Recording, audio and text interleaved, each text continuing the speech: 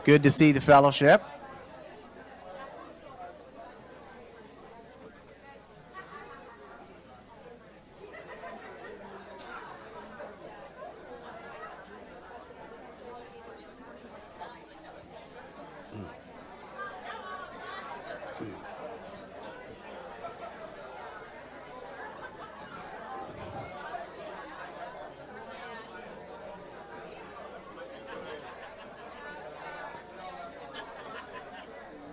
Okay, so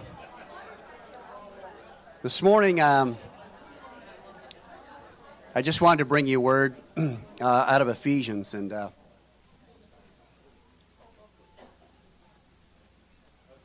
I'm setting a new standard this morning for speakers. So this morning I want to talk on who are you. Just give you a little bit of encouragement this morning, I pray. And, but who are you? And maybe by God's grace, we can move from who are you to who you are.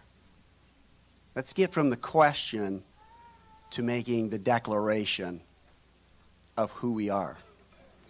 Ephesians chapter 1, verse 3 to 7. You know, it's amazing.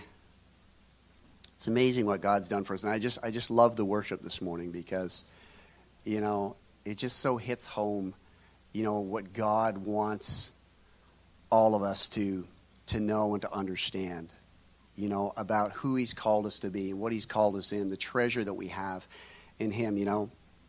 And I'm just hoping, you know, we can get to this place, you know, that I kind of think of, you know, there's a cartoon character, I don't know who it was, but he used to say, you know, it's kind of like when your enemy's standing over you and he thinks he's about to do you in. You've probably all felt that way from time to time. I know I have. And this cartoon character, again, whoever it was, he goes, "He don't know me very well, do he?" You remember that one? He don't know me very well, do he?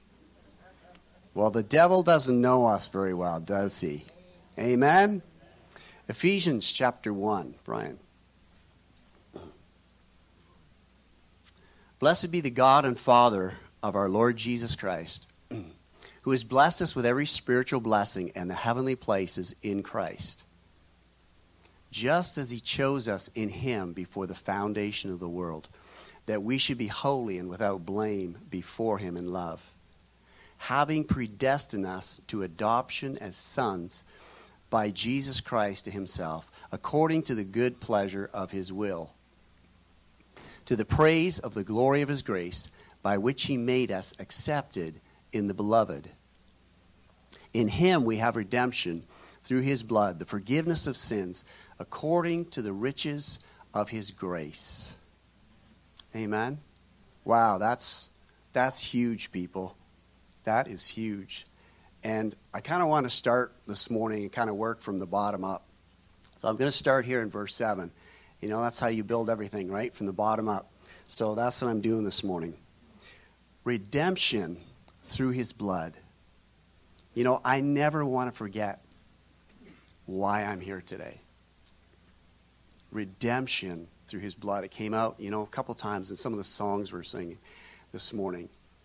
The redemption through His blood. You know how great a price that He paid for us. You know how great is the value that God has placed on you and me. That He would give us His own Son to shed His blood, you know, to come and stand in our place in what was due us. You know, amazing grace that saved a wretch like me. His blood, right? And the amazing thing is, 1 Peter,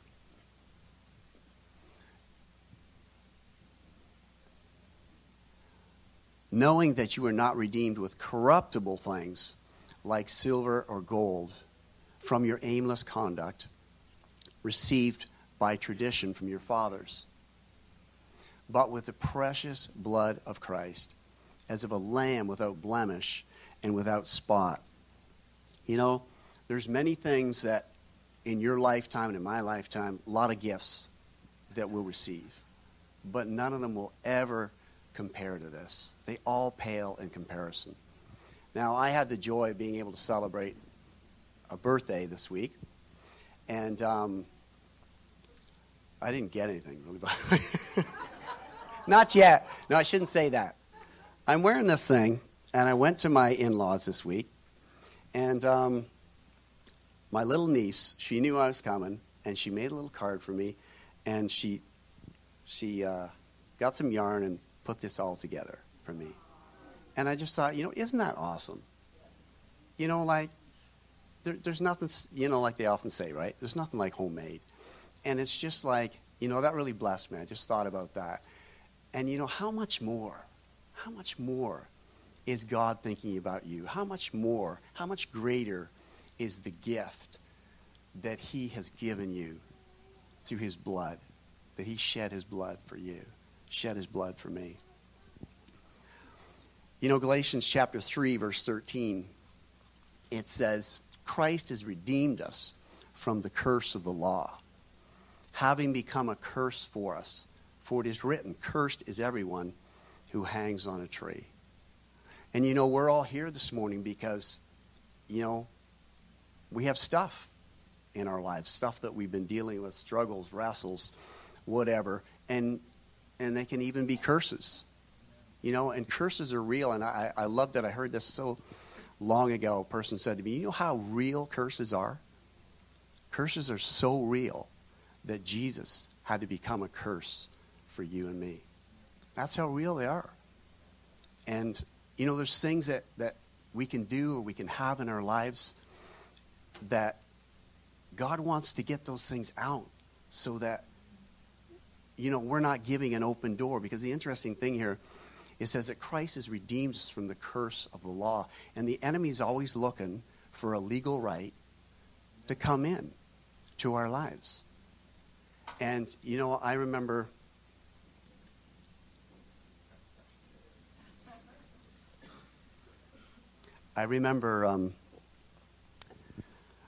shortly after I got saved, well, before I got saved, I got this gift. It was a little troll.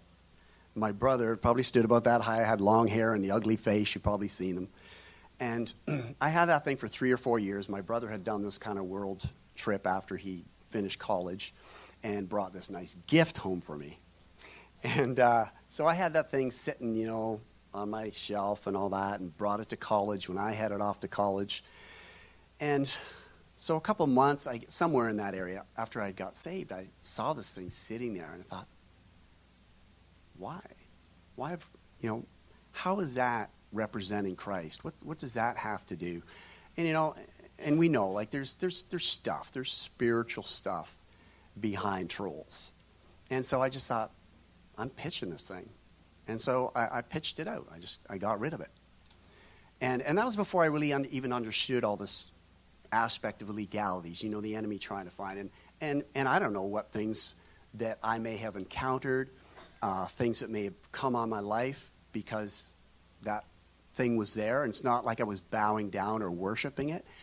That's kind of a next step, that happens sometimes when people are involved in things like that. But still, it can give an open door. And so I pitched it. I used to love, I wasn't really a hard rock person growing up. I was more kind of that nice, soft love music, right? That was my style. I really loved that. And so when I got saved, I kept all my, back then, cassettes, if anybody remembers what cassettes are. I had these cassettes, right? All the nice love songs, Oates and Hall and all that, and I thought, after I got saved, I'm going to keep these so that, some point if I, start dating somebody again and get into a relationship, I can, put those on and play them. It's nothing like some nice soulish music, right? And I'm not trying to cut all music down. I mean, there's some nice stuff out there, okay? But that was my thinking. And then a couple months later down the road, as I'm going on in my walk with the Lord, going on with my walk with the Lord, and I'm just thinking, I don't need this stuff. Like, I've got what I need in Christ. And so I took all my cassettes and everything, and I pitched those too, because I don't need the soulish music to stir me up. If I'm coming into, a right relationship with somebody else in my life, I want to build on him, right? Amen? And so, and there's stuff that we can just, and the enemy can just use stuff like that even to just be an open door to get us to walk in relationships in a way that's soulish instead of a way that's built on the Spirit of the living God, living in us. Yoga, it's a big thing now, and maybe I can stir up a hornet's nest. I know there's lots of people now that, they get into exercise and that sort of thing, but there's a lot of stuff that goes on in yoga, and I know there's many different forms of it. I understand that, but I'm telling you, don't give an open door to the enemy to step into your life. Don't give an open door, shut it. I'm just going to leave it at that, but let the Holy Spirit be the Holy Spirit this morning. But there's stuff that gets attached to stuff, and we don't want that in our lives. I don't want to give the enemy. Curses are real, and God, Jesus became a curse for you and me to redeem us from the curse. Amen? Redemption. People, redemption through his blood. Verse 6, Brian. Ephesians 1, verse 6. To the praise of the glory of his grace, by which he made us accepted in the beloved. How you and I long to be accepted. How we long to be accepted. It's just something that God has put in each one of us. We so long to be accepted. We long to belong, right? Well, this is one reason why I brought this cup up. I did have a reason here.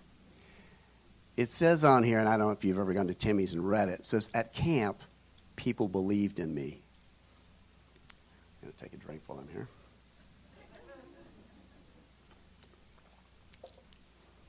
In camp, people believed in me. In our Connect groups, we've been talking about dangerous prayers. Well, I think that statement can be dangerous if it's not set in context. Many years ago, I was really wrestling, struggling with something, and I know when I get up here to talk, I talk about a lot of my wrestles and struggles. Well, it's the way it is. But, amen, I'm overcoming. Yeah, that's right. It's life. But, in one of those struggles, I remember I was in Ottawa at the time, and I was out for a walk, just spending time with the Lord. And this thing just rose up in me, partly because of, the place I was at, wrestling and struggling with this thing. And I just started saying, I believe in me. I believe in me. I believe in me. That just rose up in me. But I wasn't believing about the old me. I wasn't believing about the unredeemed me. I was believing about the Christ in me, the Christ in you, the hope of glory. So when you read this cup, I don't want kids believing in themselves in the sense that they have it of themselves, but I want them to believe in themselves in the Christ that desires to live in them. Amen? And it's one thing to say that you believe in Christ, but it's another thing to say, I believe in the Christ that is in me. Amen? Give me a hallelujah. Come on.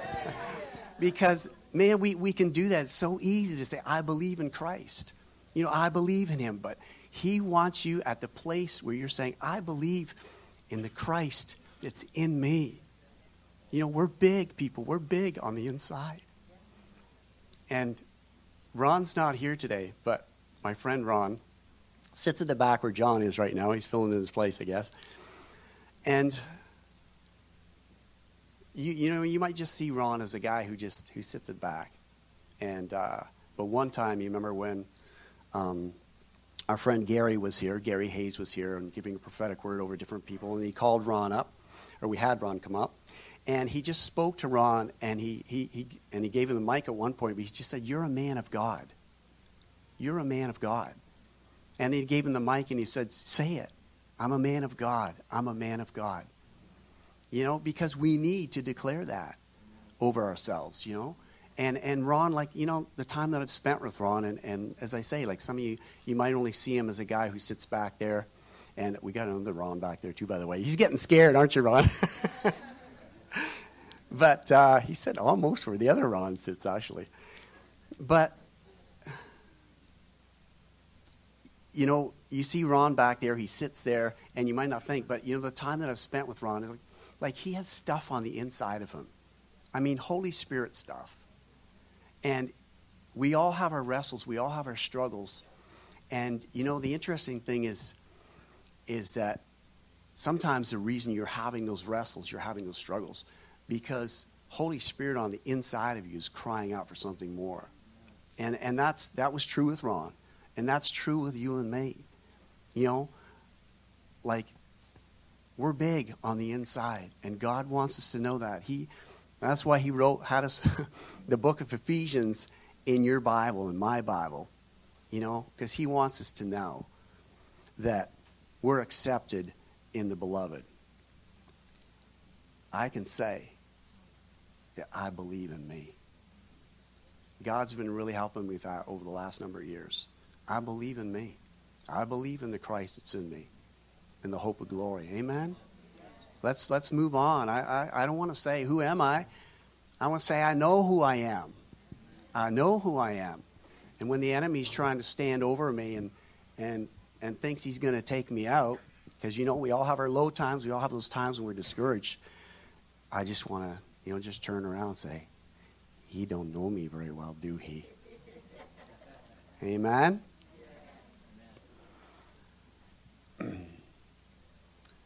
Verse 5. Having predestined us as adoption as sons by Jesus Christ to himself, according to the good pleasure of his will. Adoption as sons. You know, in a sense, it's really a defining of being accepted in the beloved, I think. A further definition of it. 1 John 3:1. Behold, what manner of love the Father has bestowed on us, that we should be called children of God.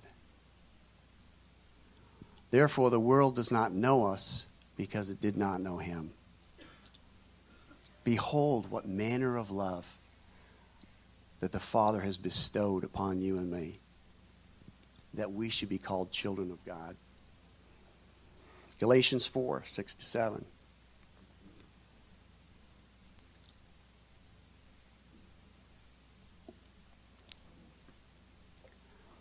And because you are sons, God has sent forth the Spirit of his Son into your hearts, crying out, Abba, Father. Therefore you are no longer a slave, but a son. And if a son, then an heir of God through Christ. Amen. The Spirit, you know, again, just sometimes when you're down, you're struggling, and you're discouraged, just because, you know, Holy Spirit on the inside of you is crying out, Abba, Father. Because the Spirit knows where he wants to take you and me. Right? He knows where he wants to take you and me. He wants to take us from the place that we're at.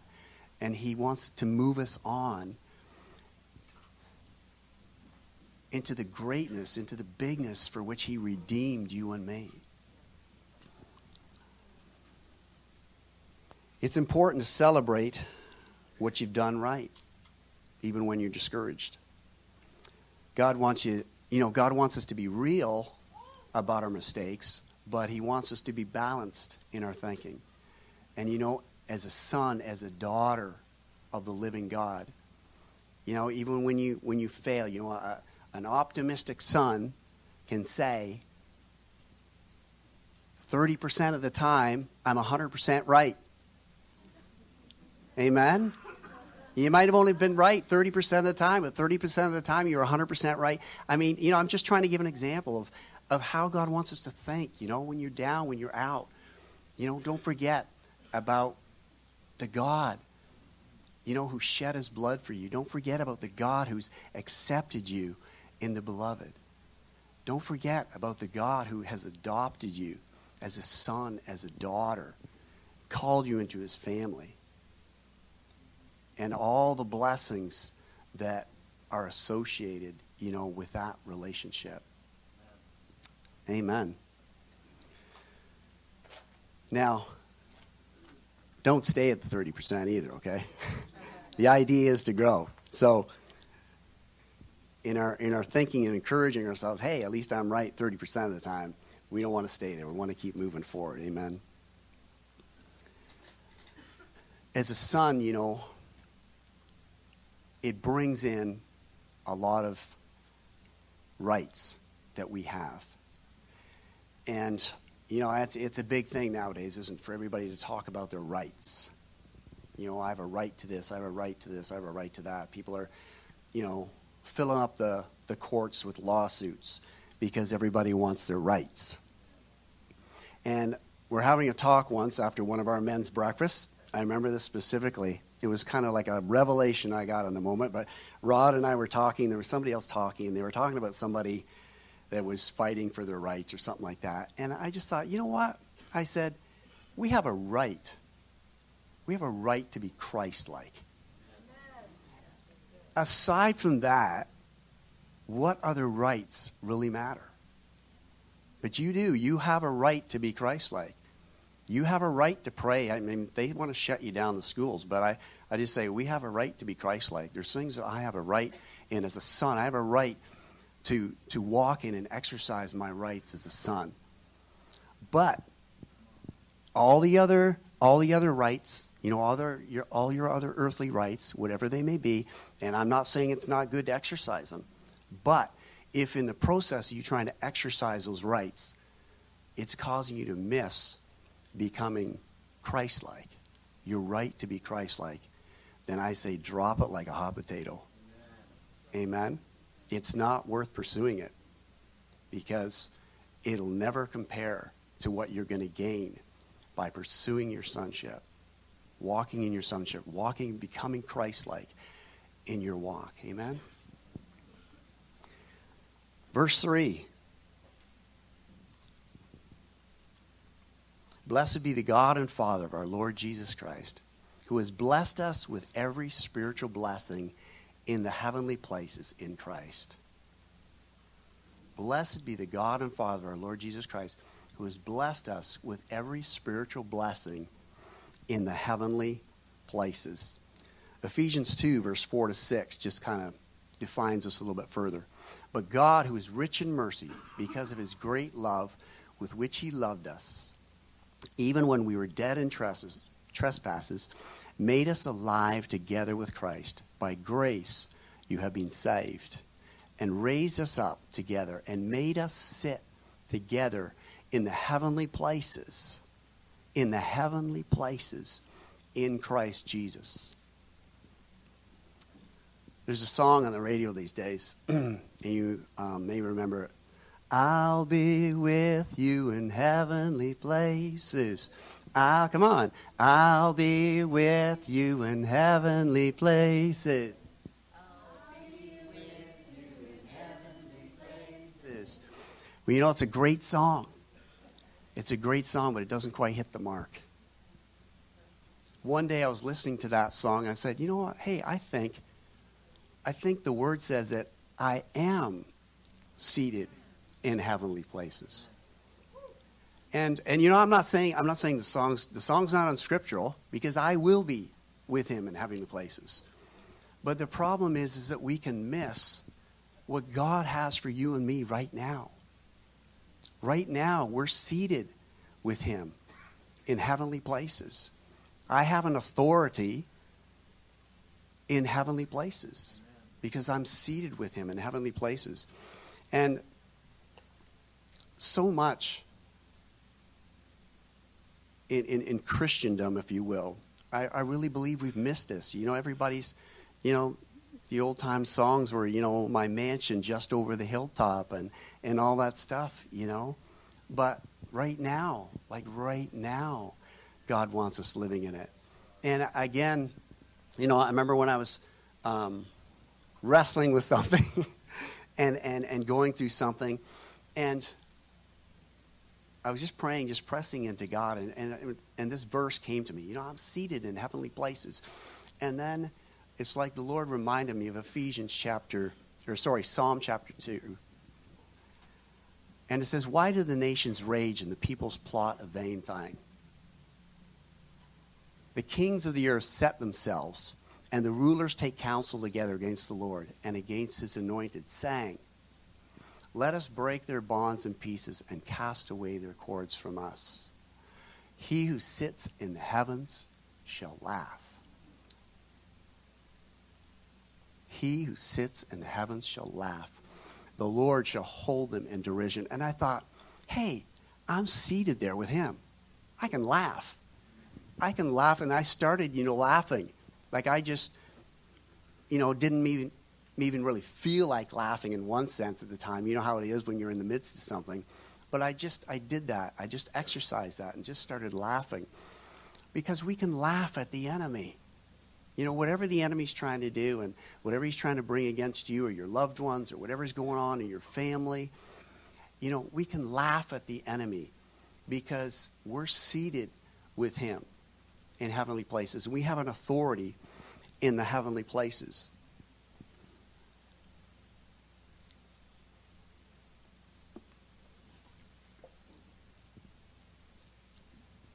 When Jesus died on the cross, it's amazing. He didn't just take your place. He also gave you his place. Isn't that awesome? He didn't just take your place as a sinner, then he gave you his place. Now, let's just understand, he's still the Most High, right? We're under his rule. But he's given you and I a place of rulership. He's invited us to rule and reign with him in his kingdom that he's establishing on the earth and that he's going to bring in fulfillment. So he not only died and took your place, he's given you his place. And he's just saying, come on, church, let's step into it. Let's step into it. Let's move forward in it. Ephesians chapter 6 and verse 12. And we've heard this many times. We wrestle not against flesh and blood, but against principalities, against powers, against the rulers of the darkness of this age, against spiritual hosts of wickedness in heavenly places. Paul's encouraging us there, writing to the Ephesians and saying, our wrestle is happening in heavenly places. You're not just wrestling against flesh and blood. It's not just an earthly thing. It's a spiritual thing. It's a thing that's happening up there. Well, how can you wrestle, against those things unless you're also there, right? We're seated. God has seated you and me in heavenly places with him. And you and I have an authority, in the Spirit. That's why we pray. That's why we press in things. That's why we seek God and things. Because God's given you and me an authority, and he wants us to use it. Amen. He wants us to walk in it. He wants us to step into it. He wants us to make a difference out there in the street. He wants to see these precious girls that Jesse's talking about. He wants them to know who they are in Christ. Amen. The place that they have, the place that they can have.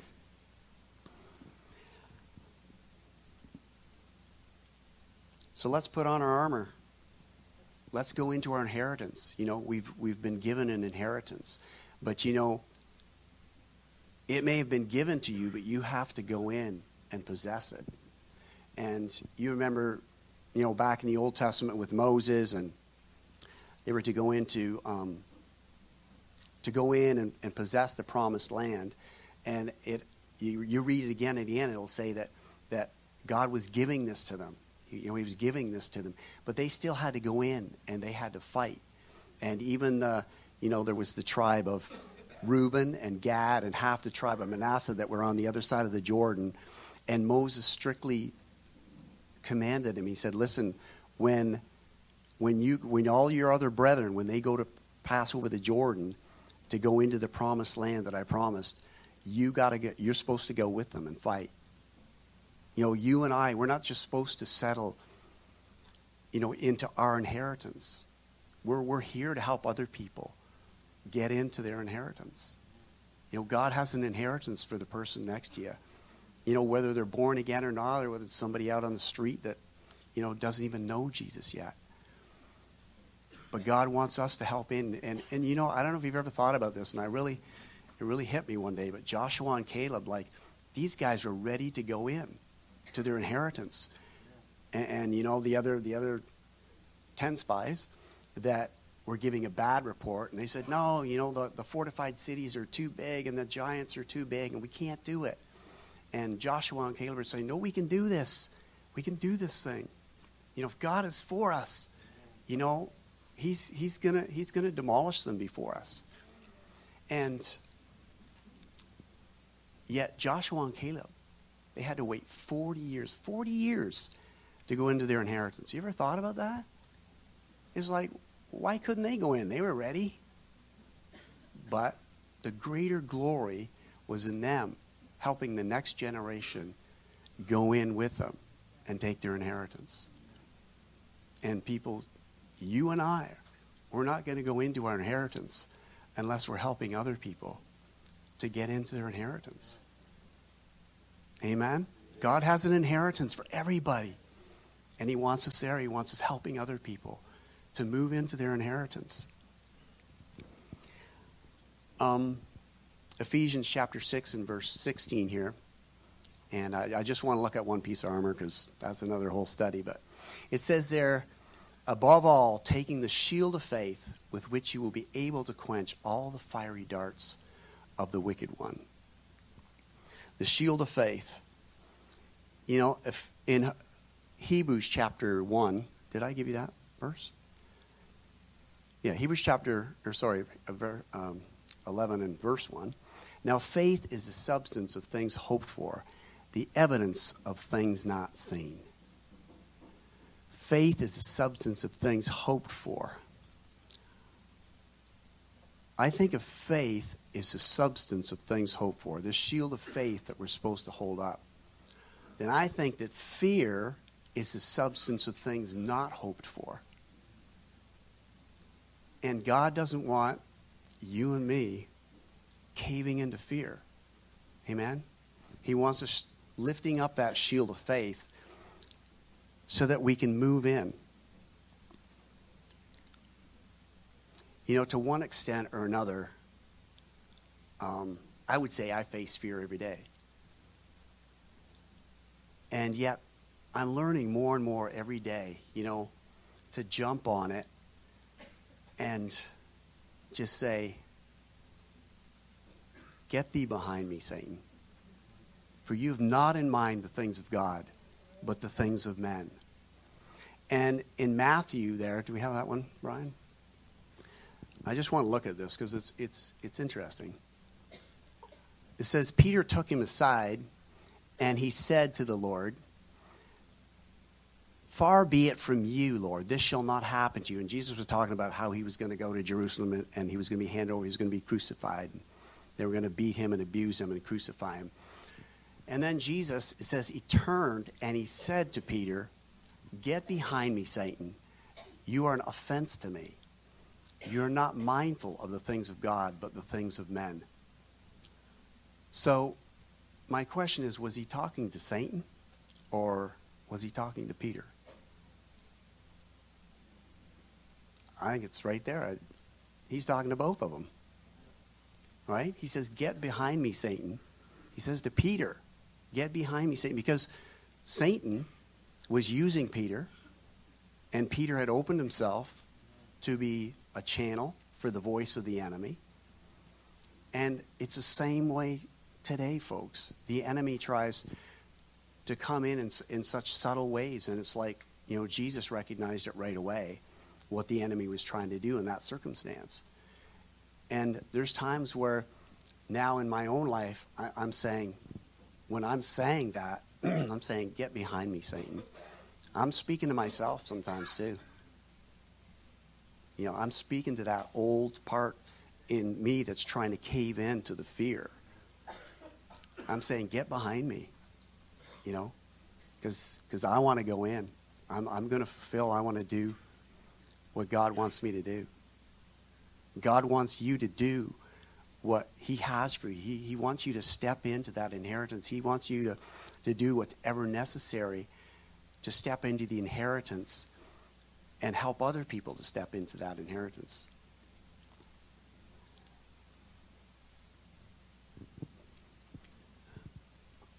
my nephew Joel, and I'll just close with this. He headed off to Japan about 4 weeks ago. And so the day when it was going to be my last day seeing him, I said to him, I said, Joel, I said, don't forget who you are. And don't forget whose you are. God doesn't want you and me to forget who we are, whose we are. Amen? Redeemed by the blood of the Lamb. Accepted in the beloved. Sons and daughters, adopted. Part of the family, a father. Seated in heavenly places in Christ Jesus. He not only took your place, he gave you his place. Amen? So be encouraged when the enemy's rising up against you. How big you are. How big you are on the inside. You know, it's just, God just wants us to know that so much. You know, there's such freedom in it. There's such strength in it as we grow into it and as we step into it. So maybe with that, why don't we just go into our communion time, and maybe those who are helping with that, if you just want to start handing out the elements, the juice and the bread.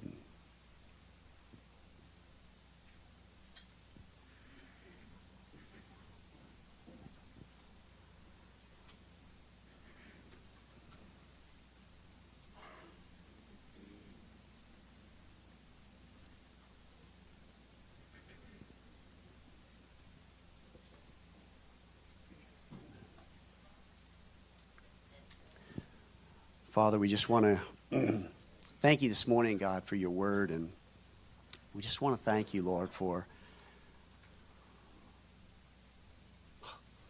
just everything, God, just everything that you have come and have offered us, Lord. And Lord, we just love you this morning. We just bless you, God, for what you've done for us. We thank you for everything that you've stepped in.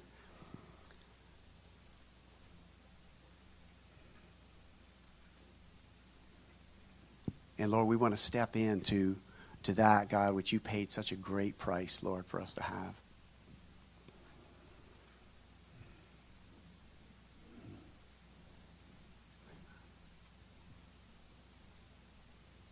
Okay, go ahead, Brian, if you want to turn up the music.